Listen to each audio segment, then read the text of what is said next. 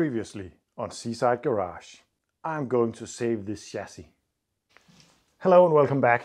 And really, I really had plans to save this chassis. It is really savable in my opinion. But there's a couple of reasons why I have made another decision. I have found some more rust. For instance, I can stab a screwdriver inside the leg back there. It's not that bad, but that's one spot. Another spot is where the space frame rests on the frame of the Mehari. It's really thin. You can actually go through it some places. Again, it's not a really big deal. It's easy to fix, I mean. The folded over edge are in some places really swollen up. That is normally caused of rust. So it has to be folded up, fixed, and then folded back. Again, not a huge deal, but another deal. At the front end up here, right before the cross member, is a crumble zone on the 2CV. It's a bit thinner than the rest of it. It's, as far as I know, it's designed to make the chassis buckle down in case of a head-on collision. So the engine sort of goes underneath the car instead of into the car. Makes sense. But that's the place they tend to break or snap when they get too rusty. And you can hear it when I knock on the thick side. And then on the thin side right here.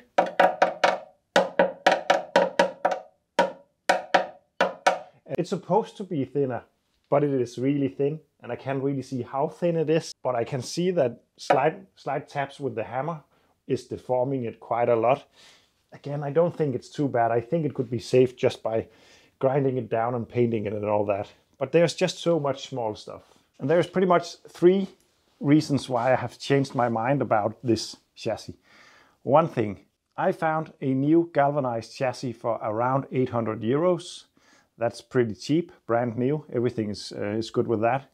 Reason number two, the Mehari is getting really expensive. It's not really my thing to fix up cars to just sell them on for a profit.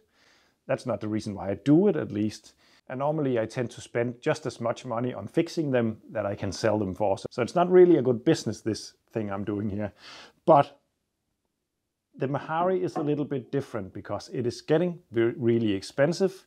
And no, my plans are not to sell it for the time being when it's done, but I'm pretty sure it will happen at some point. And if the time comes that I'm going to sell this one, I know that everyone who comes to look at it will ask me if the chassis is original or if it's changed. And if I can present a completely galvanized, completely clean chassis, the price will be much higher than with the old rusty chassis underneath it. And the last thing, and maybe the most important thing, I have a bit of motivation issues on the chassis of this one. I am looking so much forward to fixing the engine, the suspension, and the space frame. I'm really looking forward to trying to weld that up. But the thought about grinding this down to clean metal and painting it with epoxy primer, and I just have a bit of a hard time really getting into that, to be honest. And especially since a galvanized chassis is so cheap. So the decision has been made. I am swapping the chassis on my Mehari. And not only did I make the decision, I actually already bought and picked up the galvanized chassis. So the new plans for the Mehari project is I want the Mehari chassis, suspension, axles and engine to look brand new. I'm pretty sure I'm gonna take the engine completely apart, check that everything is all right and rebuild it, paint all the parts, clean all the parts and get the underneath of the Mehari looking completely perfect. And that means we need to get started taking stuff off the old chassis. A really cool part of my Mehari is this. It got a tow bar. So I'm gonna take off the tow bar.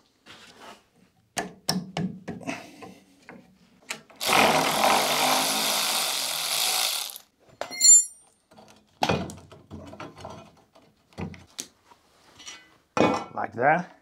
And then a little bag for all the hardware that I would like to clean up. Maybe I should figure out how to plate stuff, because that could be pretty cool.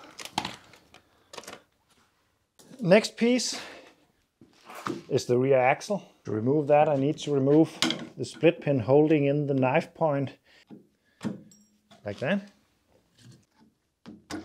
like that. Before removing it though, I need to jack up this chassis because right now the suspension is what keeps pressure on the axle to keep it down. So if I just remove it now, it would just collapse completely. Don't want that. But there is still tension on this one. So I need to unscrew it a bit to release the tension to get this one out, because otherwise I will just wreck it. This is just supposed to screw out, but of course it's old, rusty and all that. So it's going to be a bit difficult. So I'm going to soak it, then I'm going to heat it, and hopefully we can get it to move. While I wait, I'm going to remove this one, the shock absorber.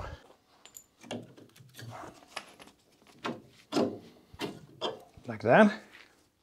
I also need to remove this one because that is needed on the new chassis. That is stuck, so I'm gonna heat it up.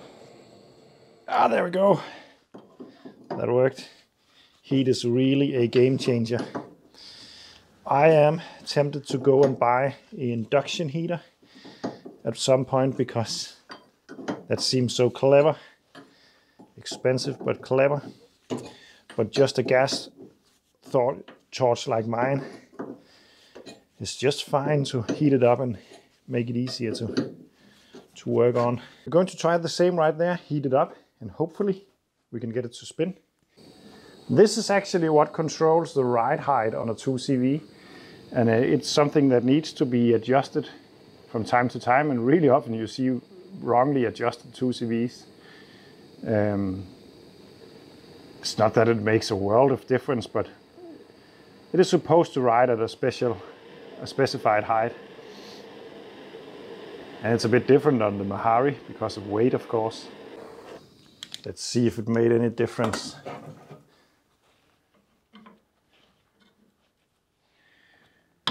Yeah, it worked. I love that. So I need to wind it this way to release the tension, I'm pretty sure of. It's a clever system, this. On the other hand, when I fixed the other Mehari I did a couple of years back, that was the first time I worked on the suspension system like this. I was quite surprised about how much trust you need to put in these metal bars, because they are the one that holds the car up. If it snaps, it will just fall to the ground on that side. And yes, I know someone who actually experienced that and had to fix it on the road by clamping some Jubilee clips together and stuff. Pretty crazy. Like that. Yep. Now this is what you call the knife point on a Citroen 2CV chassis. And as you can see, this is really, maybe you can see that this is really worn. It needs to be changed. But this should be a bit sharper than this. But that's the pivoting point for the suspension. This one pivots right there when the car goes up and down. This needs to be greased. A lot of people forget that. On mine, I just need to change it. Maybe even this one, because it's slightly worn as well. But yeah, it's really crude. As you can see, it's just a big nut without any thread in it that is welded onto a piece of rod. And then a piece of metal with a sharp edge.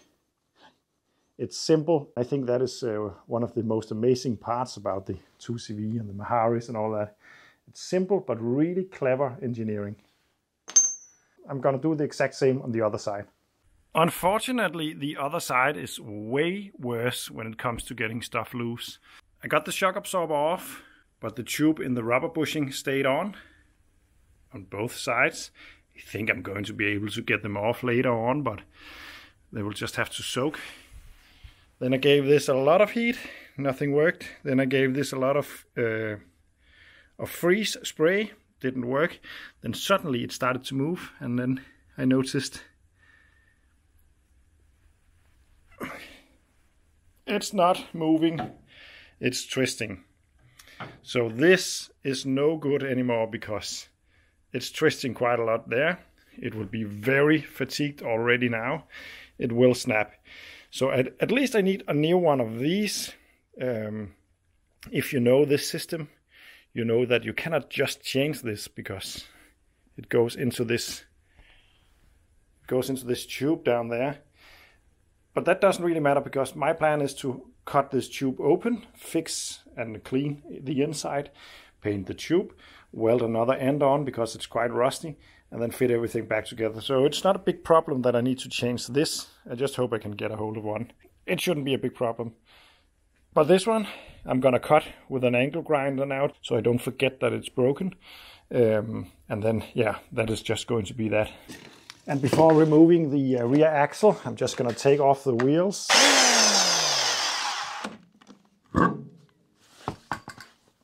I'm not gonna remove anything else on the rear axle at the moment. We need to take the swing arms off and all that. That needs a special tool. I need to get a hold or create one. But in this video, I'm just gonna remove the entire rear axle. So brakes and all that will stay on. Interesting though, we have a sticker on the hub nut protection cap. Hello, hub nut. It could just be an original spare part, but it could also mean that this is just from the factory. It's never been a part or anything like that. Interesting. I haven't seen that kind of sticker before. Next bit, there are two long balls right there and there on both sides that needs to come out. That is all that is holding the rear axle attached to the chassis. Then there is a brake line, which I'm just going to cut because we're going to change those. And then we should be able to take the rear axle off. Be aware there is a locking tab that needs to be pried open before attempting to release it. Ah, that was easy. Oh yeah, this is stuck. Yeah, we're not going to get that off, that's for sure. It won't be difficult, I think, to get off once the axle is off, because I can grab a hold of it in another way and heat it more precisely. So I'm just going to cut the nut head off down here, and then hopefully we can go from there. Let's try the other side. Nope. Gonna cut it right there. And then loosen it up. Oh, that was easy. And the other side, it's not going to be so easy.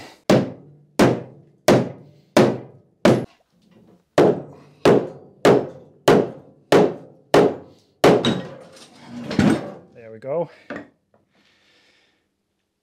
Whoops, I got lucky there. I could have had it landing on my feet. Yeah, it's not that heavy, but still, I should have taken a bit more care. Now I can get this one out. Whoops. As you can see, it's not very heavy, but still, don't want that to land on your feet. And now I'm going to continue on the front end to remove the shock absorber and hopefully loosen up that one. These, I know from experience, can be really tight. Oh, yeah, that was easy. You never really know when taking apart old stuff. Something can just be completely fused together and other stuff can be taken out with the fingers, which is pretty unbelievable considering how difficult it was last time around when I took off one of these. There we go. And like before, we're going to try to use heat to hopefully get it out. If we can get this one out, we got one complete side out without any damage, and that would be nice.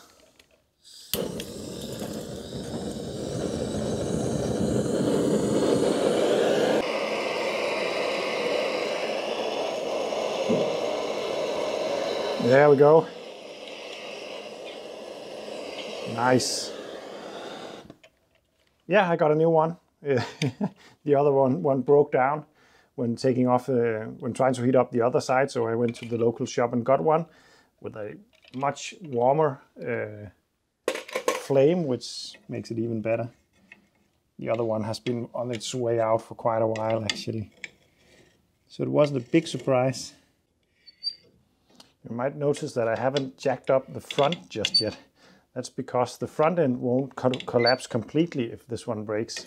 It will rest on that one. So I don't have to do it just now. Like that. And I'm gonna do the exact same on the other side. And then we can take out the spring pots. So with that stuff removed from the other side, I'm going to try to focus on the nuts right here to remove the seat rest. They seem to be rather rusty, so I'm not sure I'm actually going to be able to take them off, but I'm gonna try. Ah, this is way too big.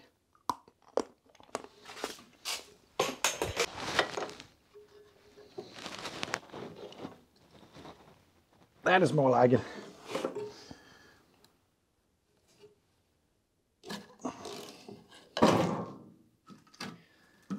Like this.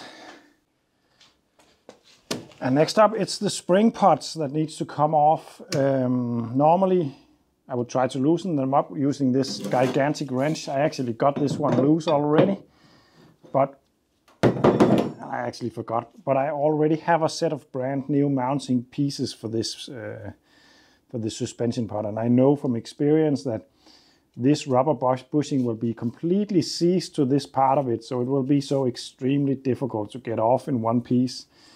I only need this one and the rods, so I'm just gonna cut the fittings off and then take it off. That will be a lot easier.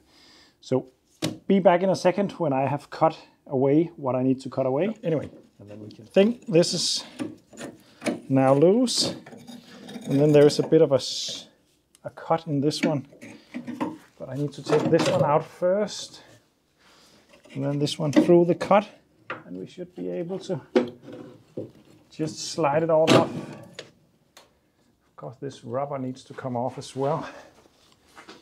Also, in the kit that I bought for this, I think I got new rubbers as well. It needs new rubbers, I can see that, so no doubt about that. Don't want sand and crap to come inside your spring pots, because it will be all the time.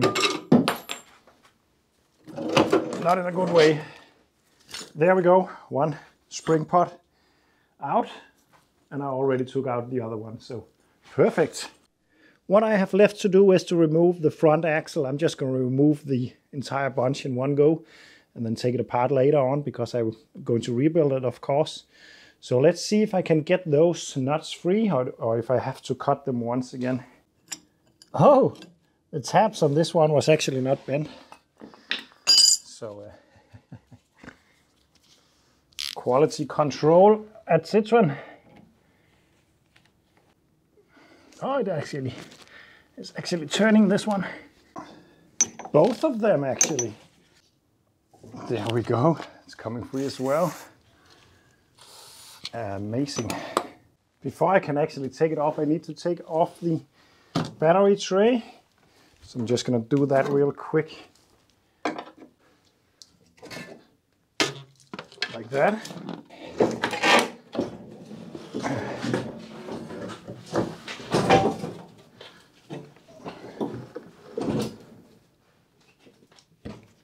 But I still need to remove the handbrake mechanism.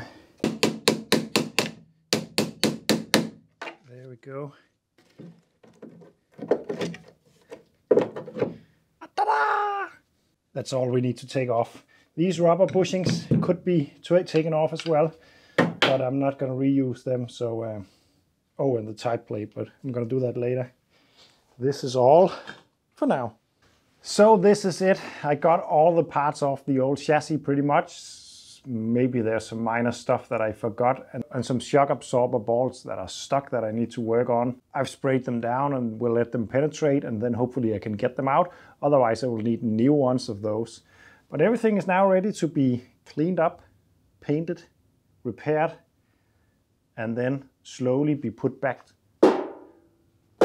on the garbage can I have over here. And actually I noticed one thing while flipping over the old chassis, and that made me even more happy that I took this decision. At this suspension mount and shock absorber mount, you can see some really rough weldings. Even more rough inside of there. I'm pretty sure that this entire assembly has been cut off at some point, maybe fallen off, who knows, it's a Citroen after all, and then been welded back on really sloppy, So it's just nice to know that this is no longer a concern. This is the place that I stabbed through with a screwdriver. There's also this area that needed a lot of work, so I think it's the right decision.